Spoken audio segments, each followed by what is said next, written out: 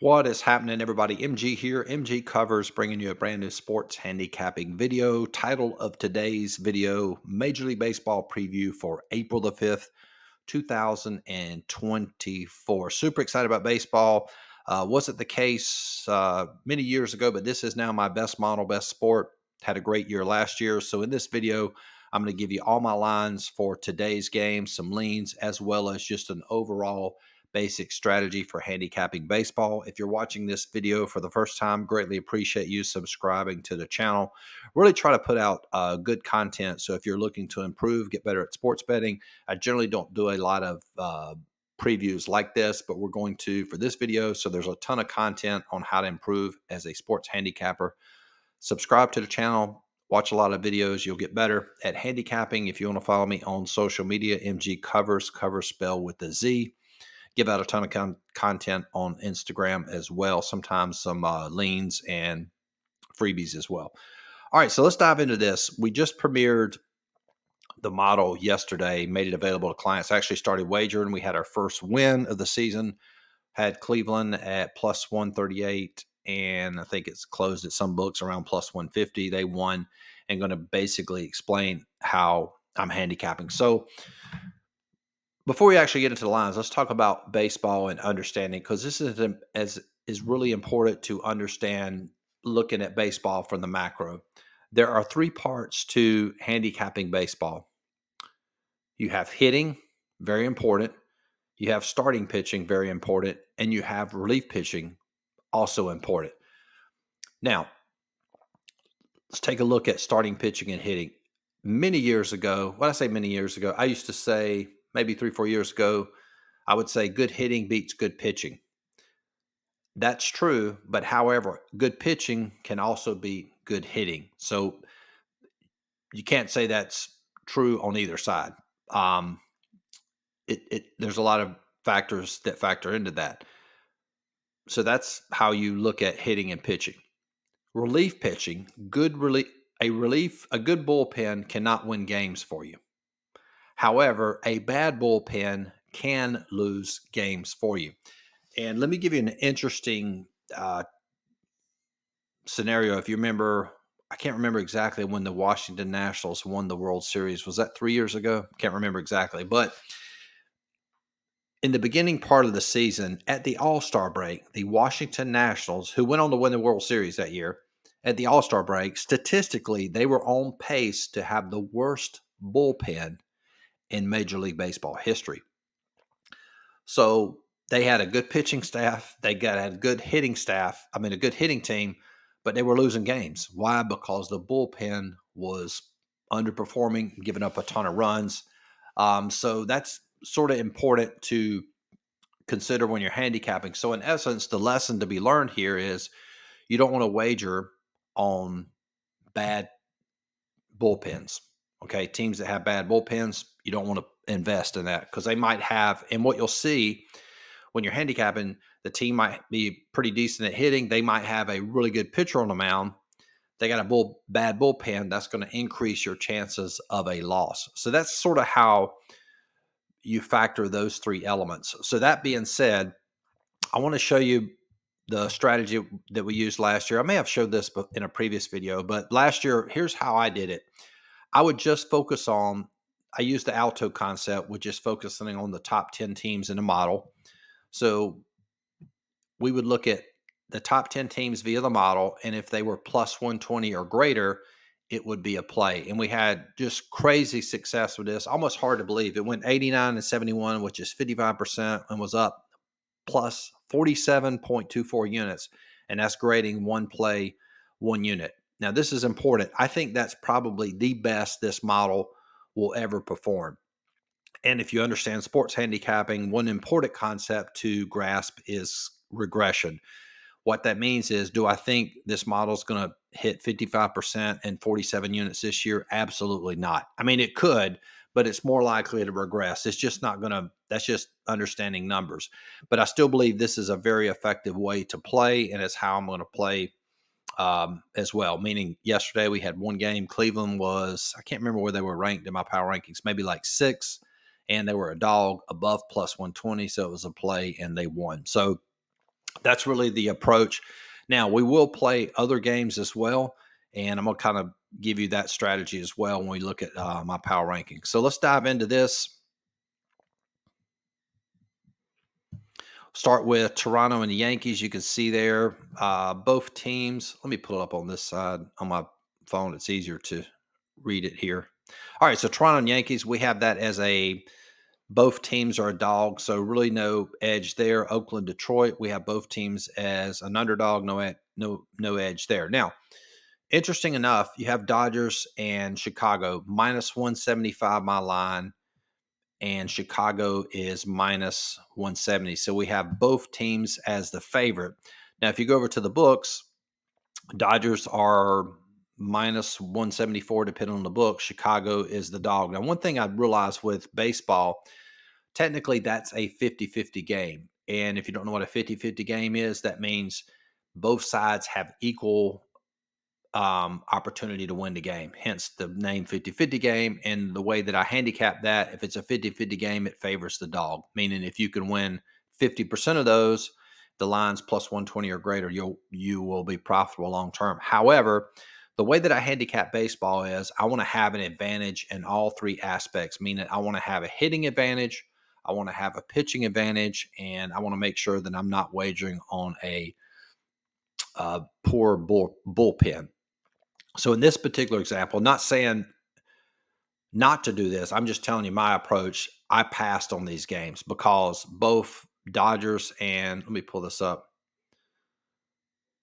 Yep, both Dodgers are in the top 10 in my power ranking. So if you remember from that previous video, the Alto concept, if we have two teams in the top 10, we don't play them because I have Dodgers really good hitting team, Chicago really good hitting team, both bullpens probably average. So for me, I want to have an average in all three, so I'll pass. That's how I would handicap. But if you did make me play this game, obviously there's value with Chicago.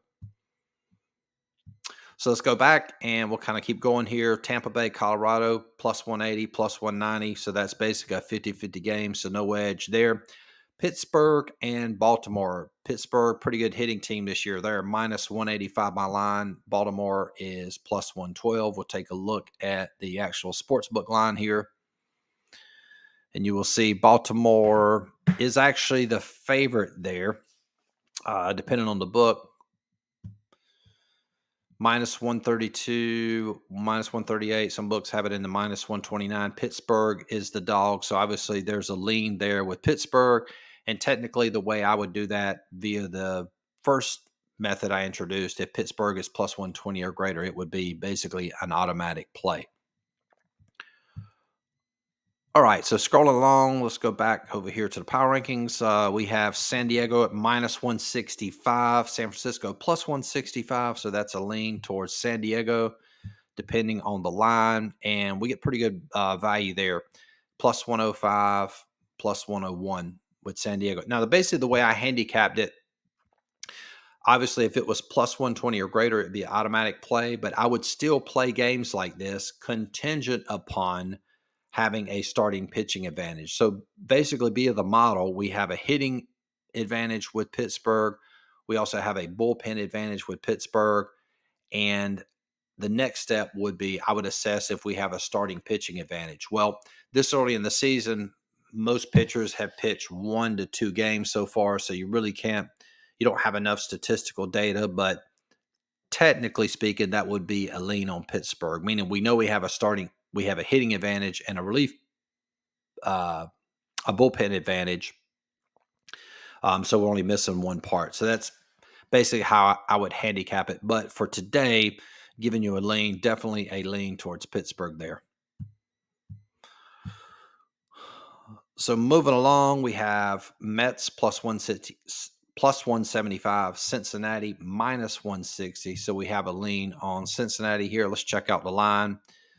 Pretty good line movement there. I really don't look at line movement. What will happen with line movement in baseball more times than not, the line will move in favor of the, quote, perceived better pitcher. And a classic example of that was that game yesterday with Cleveland. We played Cleveland at plus 138.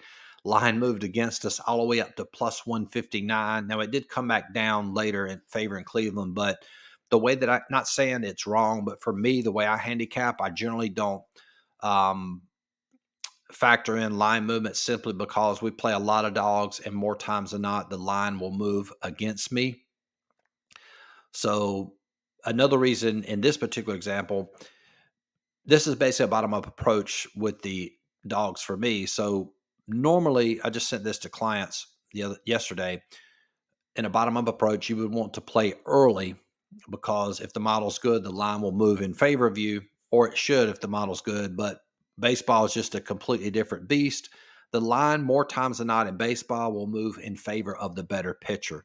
So that's a very important concept to understand, because what you'll notice is if it's going to move in favor of the better pitcher, you might want to go look and say, hey, is this a good hitting team that this pitcher is going against? So if the line is, quote, overvalued on the pitching side, you're going to get a ton of value going opposite of that pitcher if that is a, quote, good hitting team, and maybe they have a good bullpen as well. So something to consider. So definitely a lean there in favor of San Diego. So let's continue on. We have Philadelphia, Washington, both. That's a 50-50 game, both dogs, so we don't really look at playing those. And then finally, Arizona and Atlanta both are favorites via my model.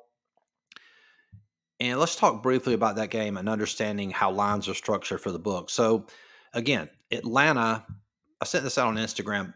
The book's based lines on what they consider the public's perception of that team. So it's basically like fair market value, so to speak. So the public basically perceives Atlanta to be pretty good. And because Strider's on the mound, obviously that line's going to be favored heavily in favor of Atlanta, basically shaded heavily towards Atlanta. So yes, there is value in Arizona, but going back to the premise of how I handicap, I generally don't like to play against another good hitting team, because we want predictability. Again, I want a hitting advantage, I want a starting pitching advantage, and I want a relief, a bullpen advantage as well. And in this particular game, even though there's value on Arizona via my model, I still don't like to play those games.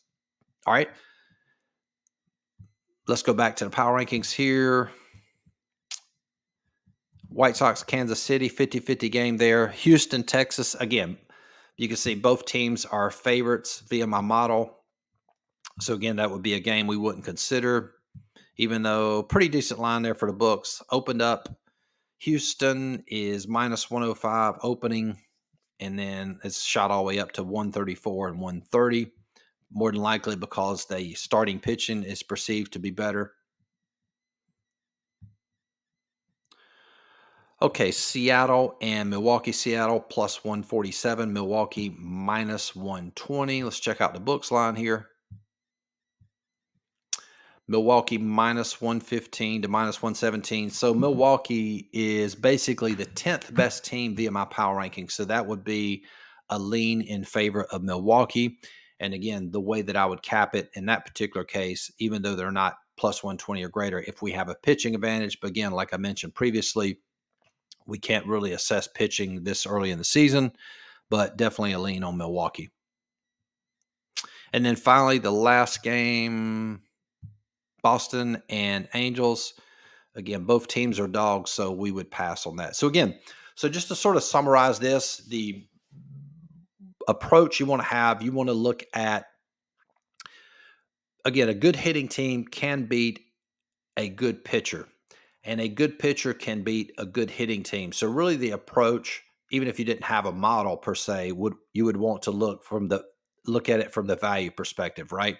For example, like Atlanta is a great example. They've overvalued Atlanta hitting. They've overvalued Atlanta's pitching. I'm not saying Atlanta's my team. They are a good hitting team. Strider's a great pitcher, but they're not factoring in the Arizona bats. So from a value perspective, where's the value? The value is on the Arizona. So anytime in sports betting, that's what you're looking for.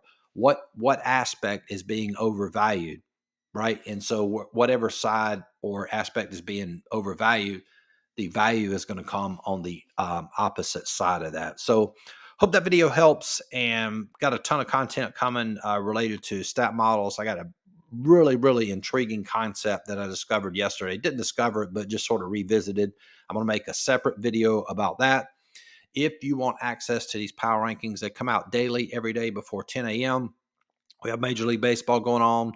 We got the Final Four. I'll post my picks on Instagram this weekend.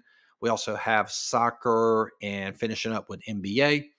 $50 a month, you get access to all my lines as well as all of my coaching videos. On the website, we have over 150 coaching videos, how to improve your sports handicapping. If you want access to everything I just mentioned, in addition to all my plays, $100 a month.